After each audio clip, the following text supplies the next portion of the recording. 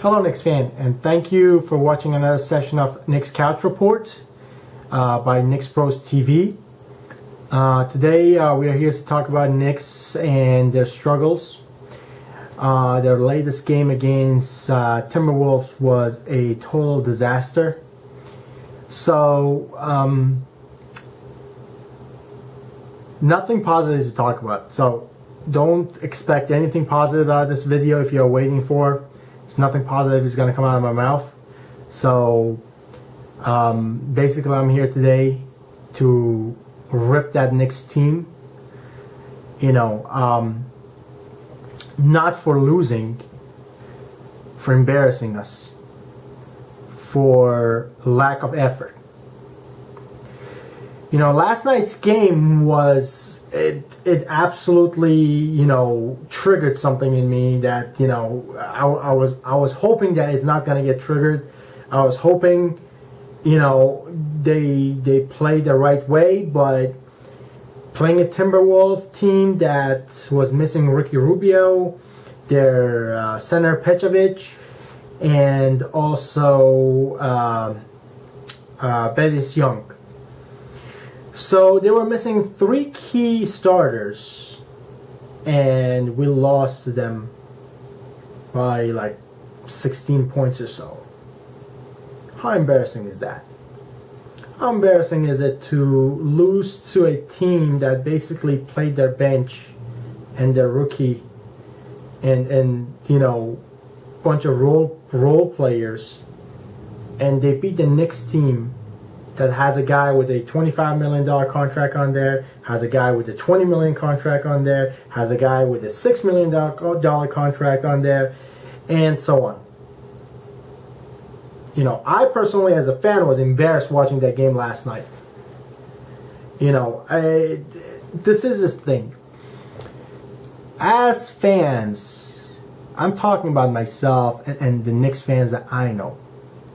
We are emotionally invested in this team.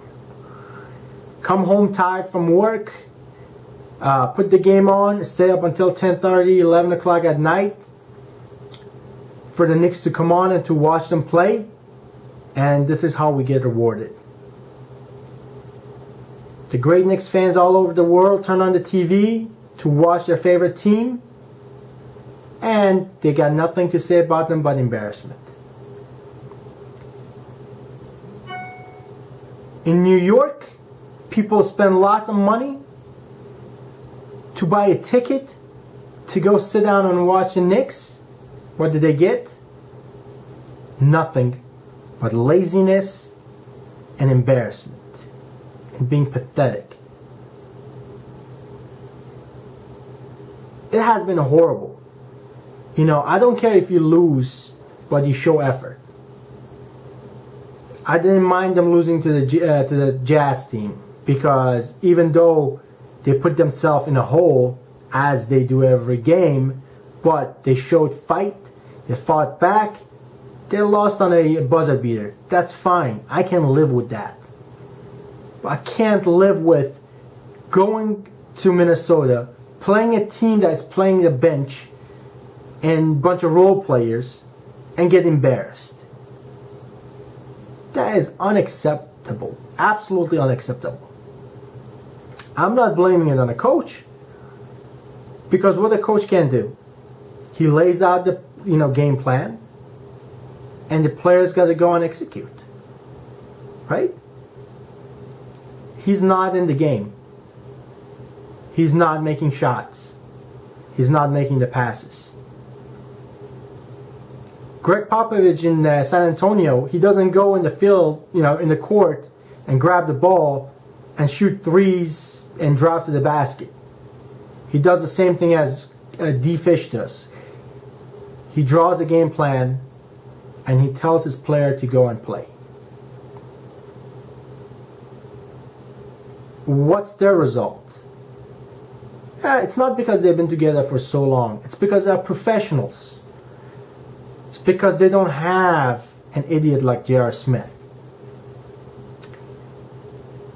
It's because they don't have a player that cares about building an Eiffel Tower on his head more than perfecting his craft.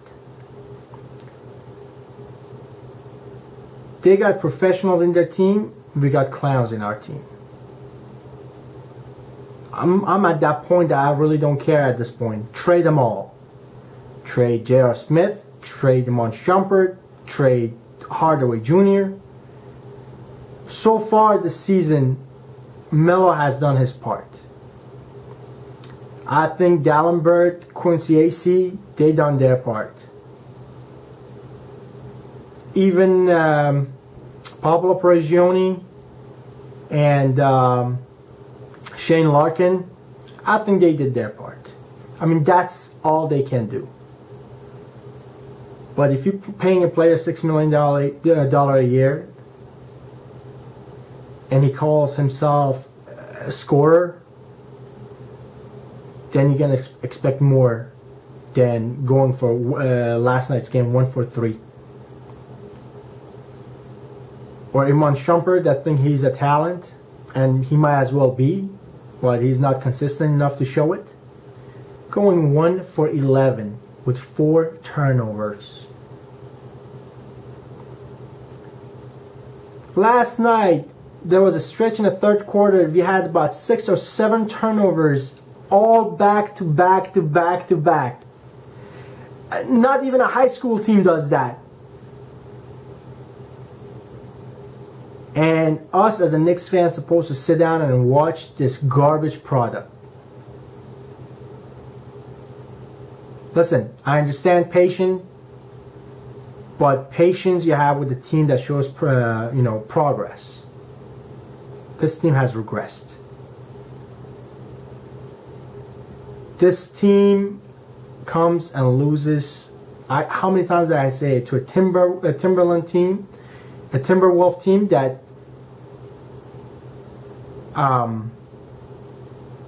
has basically none of their starters, and they get embarrassed.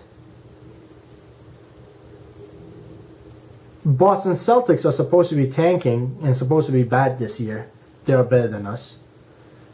Milwaukee Bucks are supposed to be bad this year. They're better than us. They don't have a $20 million or $25 million player on their roster.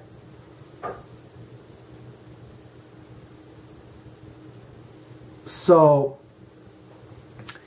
listen, at this point, our only savior, the only last chance for us left to salvage the season is for Calderon and Bargnani to come back, which looks like it's going to be this Saturday. And that might make a difference. If that doesn't, then you know what? God help us Knicks fans this season, because this is the garbage product that we're going to watch. And honestly, as a fan, it's hard to do that year after year, in and out. I mean, it's tough.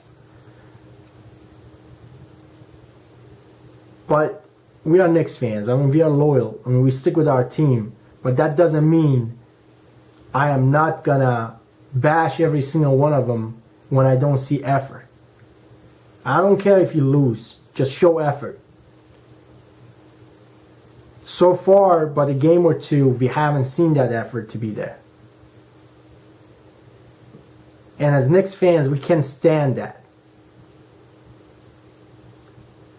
So with that said, apologize if I offended anybody, but this is how I feel about this team. I know there are lots of frustrated fans out there that feel the same way. So please leave us your comments. Leave us your, let me know what you think about this team. Let me know how frustrated you are. And hopefully we can, help each other out throughout the season, to get to next year and hopefully a brighter future. Like our videos, subscribe to our channel for more videos to come. And again, thank you for watching. I usually finish my videos by saying go Knicks. This video, I'm not going to say that. I'm going to say go Knicks fans for sticking with this team throughout this garbage times. Have a wonderful day. Talk to you guys in the next video.